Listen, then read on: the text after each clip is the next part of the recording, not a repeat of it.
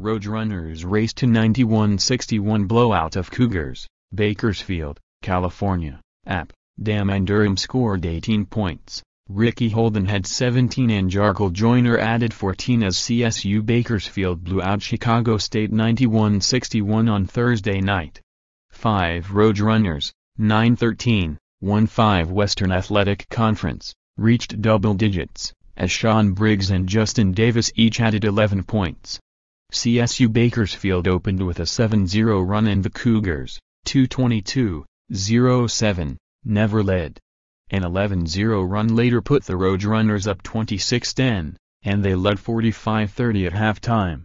Chicago State closed to within 9 midway through the second half, but the ensuing 38 CSU Bakersfield run gave the Roadrunners a 31-point lead, their largest of the night. 6 Cougar turnovers aided the run, as Chicago State turned the ball over 17 times on the night, leading to 24 points for the Roadrunners.